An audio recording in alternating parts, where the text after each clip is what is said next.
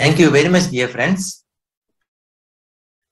Before I begin, let me take this opportunity to express my gratitude to my dear friends, Dr. Rajiv Chwala, Dr. Shalini Jaggi, and the entire team for giving me once again an opportunity to be part of this very, very prestigious and much awaited international scientific meeting. I am this year given the task of discussing future technologies in diabetes. Every year you have a new iPhone. Every year you have a new Apple Watch. And that itself is revealing the fact that technology is advancing much, much more rapidly at an amazing speed. And I have made sure that I will be discussing only those promising technologies which are likely to be launched very soon for the diagnosis or for the management of diabetes. These are my disclosures. I am pretty sure that many of you could have already procured this television. This is the world's first television with cognitive intelligence. In contrast to conventional artificial intelligence, this system is capable of analyzing multiple components, and the functionality is very, very similar to that of a human brain. Yes, very similar to that of a human brain. The future technologies in diabetes are dependent on artificial intelligence, machine learning, and deep learning. So let me ask my partner Siri in my iPhone the definition of artificial intelligence. Hey Siri, define artificial intelligence. Artificial intelligence.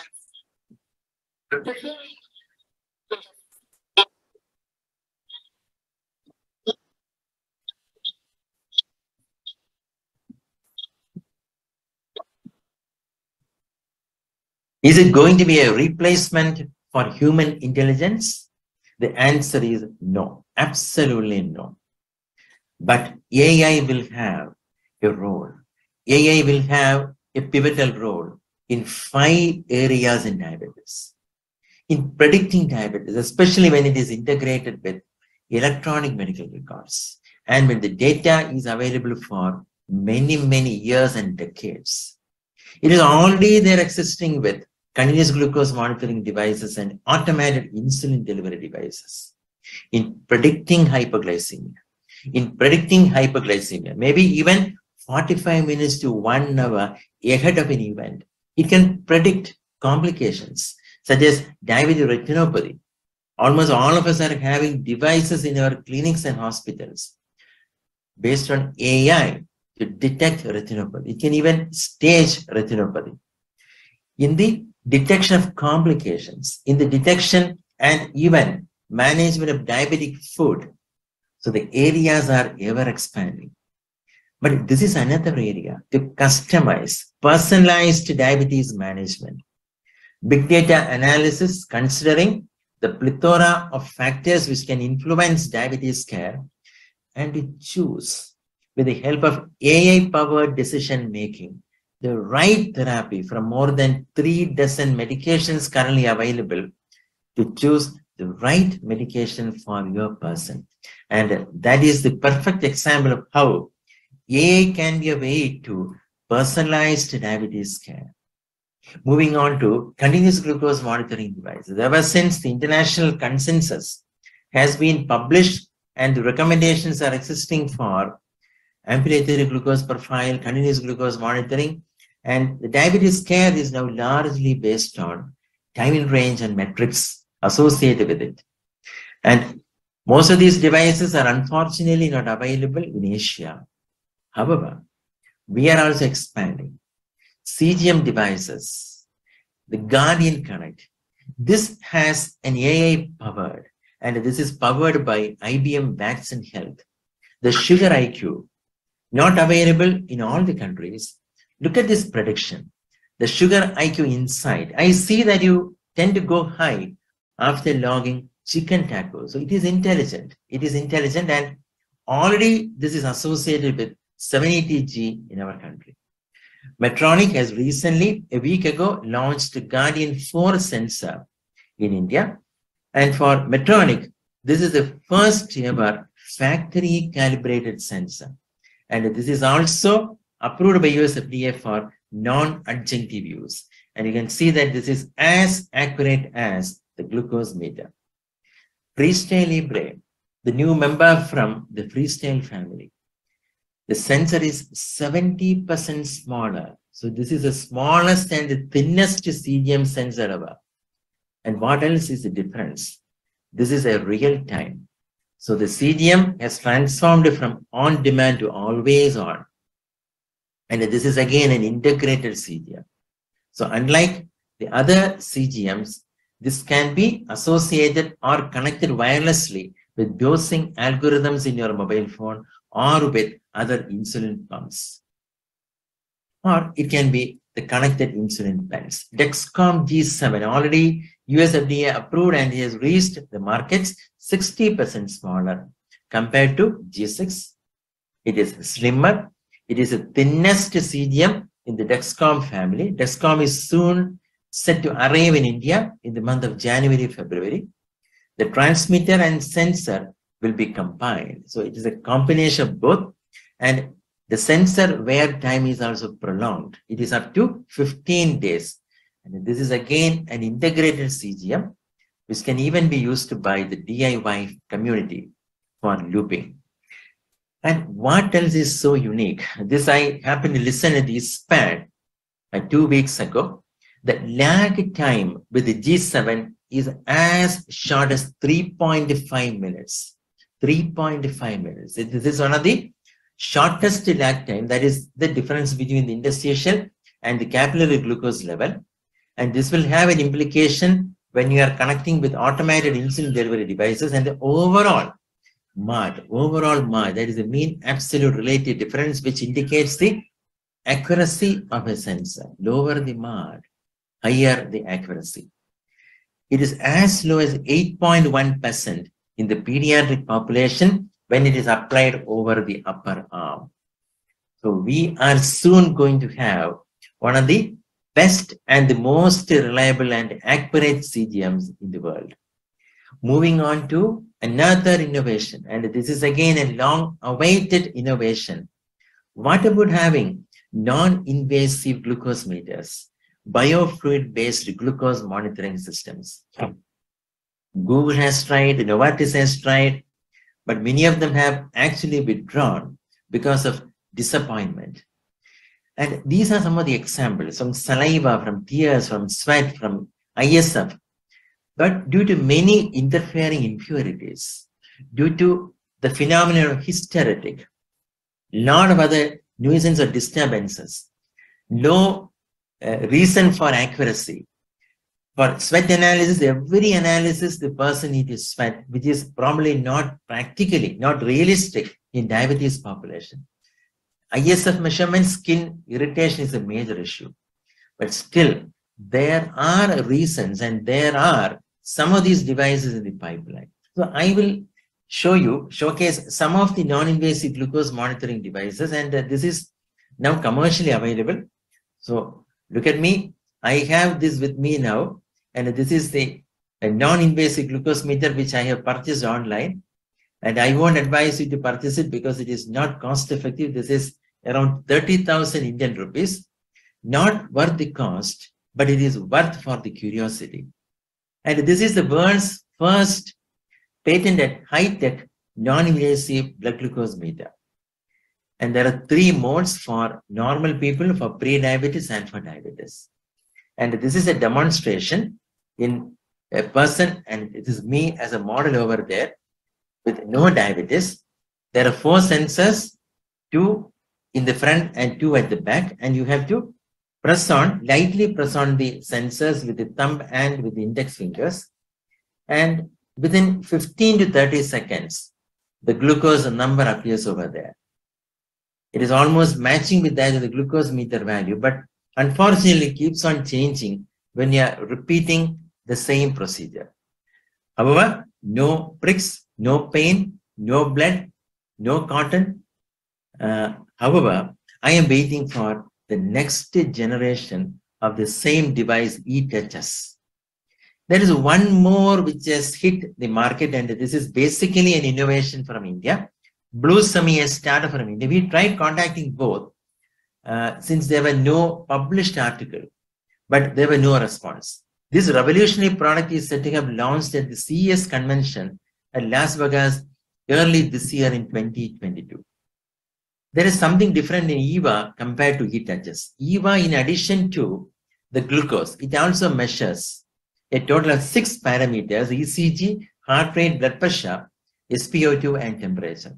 And this is again based on sensor data, no pain, no prick, and no interventions required. Amazing advancements in technologies, provided this is going to be reliable. We are waiting for more data. We are waiting for more publications from the innovators. Till then, best of luck. Moving on to non-invasive continuous glucose monitoring devices. And this is again the next revolution. Many researchers are partnering with physicians. The engineers are partnering with doctors for these innovative products. So I will go through some of them which are likely to hit the market. This is Scanbo. Another one is based on G-Wave, and FDA has granted a fast track designation last year.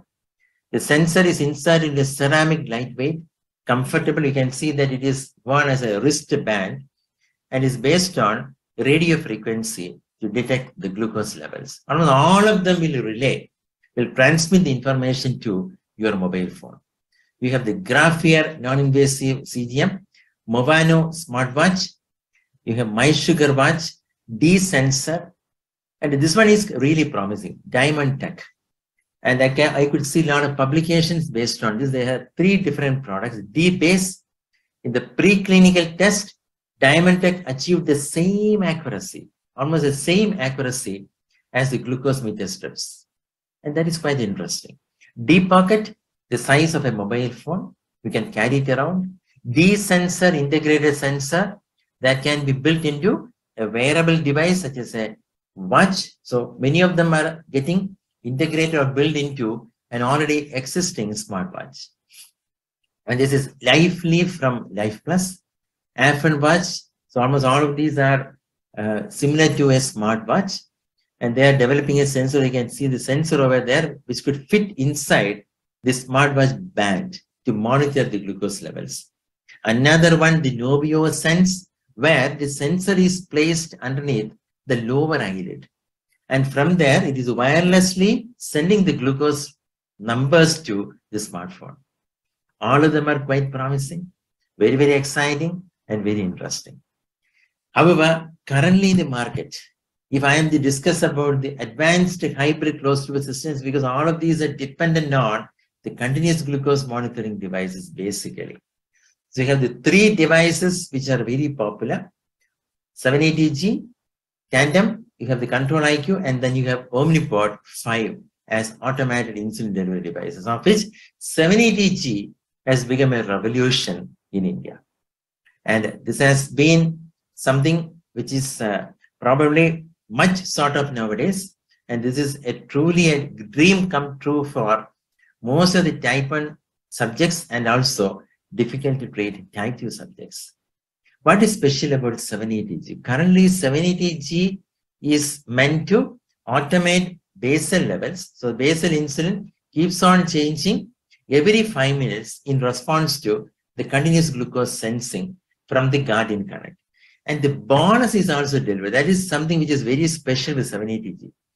If the person is not delivering the right bonus before a meal, then the bonus is also delivered automatically.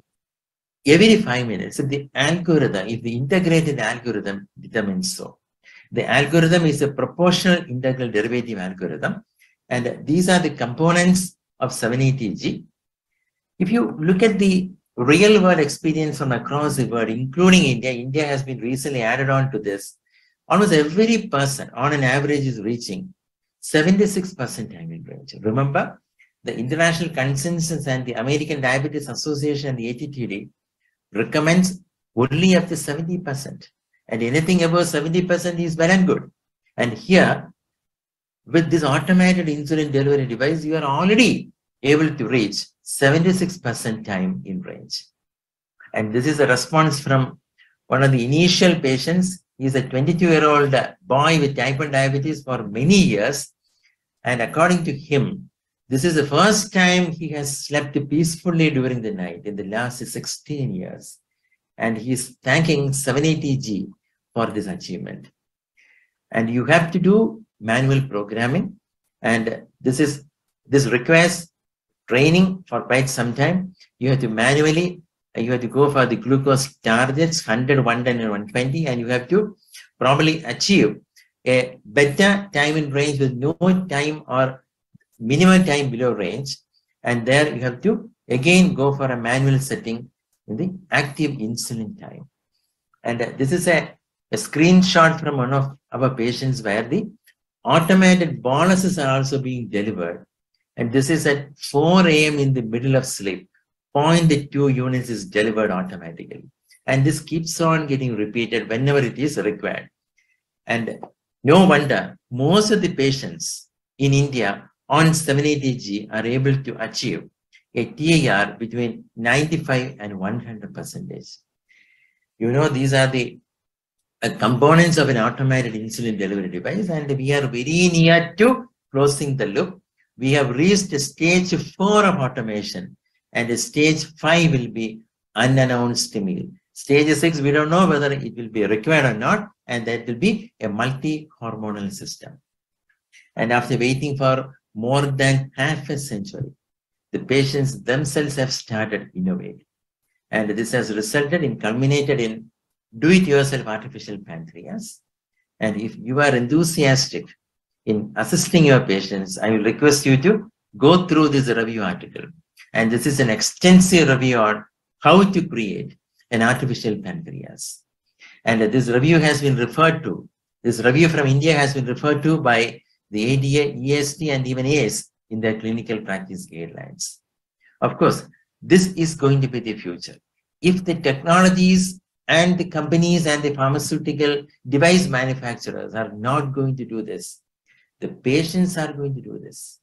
Because with these DIY, they are capable of safely reaching, many of them are capable of safely reaching a TAR and maintaining it at almost 100% all the time. Yes, 100% all the time. And that's the reason why the American Diabetes Association has stated, even though this is not regulated, not approved, the doctors should know how to troubleshoot and assist if the patients are requesting so. The major challenge with the use of insulin pumps, whether it is a tethered insulin pumps, whether it is do-it-yourself or with the patch pumps or with automated insulin delivery devices, you need to change the infusion set once in every 3 days. The infusion set reactions are also very common. Medtronic has come out with a solution, a reservoir and infusion set for extended wear, lasting for 7 days, and they are also working on combining the infusion set with a sensor and with 4 easy steps of insertion, very easy, virtually painless, much more user-friendly compared to the commonly used Quicksand. What is next? The next in technology in automated insulin delivery will be unannounced meals, where there won't be any necessity for carb counting. There won't be any necessity for even bolusing before a main meal or before a snack. And this is the New England Journal of Medicine, which has published this clinical trial a week ago. And this is again with islet, the bionic pancreas. And this particular study was based on insulin-only system, where they have compared with the conventional delivery systems, including some of the sensor-augmented pumps, with islet, where only the body weight need to be entered, and the rest is completely automated. It has resulted in almost 20% improvement in the percentage time in range. And this is the way forward. Another algorithm, this is a Rocket AP algorithm, where they have compared against Control IQ for unannounced meals without any bolus. The system itself is balancing by its own. There is an 83% time in range. Amazing, amazing. So this is my concluding remark. Diabetology 4.0. Technologies, when compared to the medications, are advancing at a rapid pace. Both the physicians and the patients, we need to cope up with the transforming technologies. And this is for our survival and for the survival of our patients. Absolutely required. Thanks. Thank you again, my dear friends, for your patient hearing and for this opportunity.